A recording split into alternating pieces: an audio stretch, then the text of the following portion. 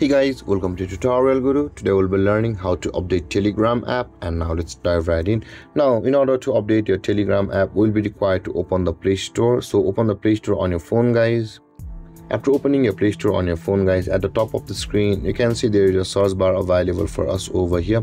Tap on the search bar, and on this interface, you'll be required to search for Telegram and search for it. And the moment you search for Telegram, the Telegram app will be available for you at the top of the list. Tap to open it, guys. And in order to update it, guys, you can see currently there is an open button available for us, which means that, guys, the Telegram app on my phone is up to date. But if in your case, if your Telegram app has or had required an update, there would be an update option available for us instead of the open.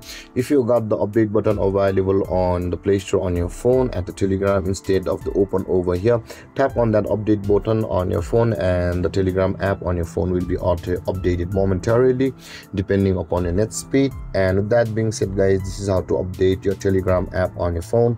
And if you have any confusions or questions regarding the topic, feel free to comment in the comment section below, and don't forget to like, subscribe and hit that bell icon for more videos. Thank you for watching, guys. Peace.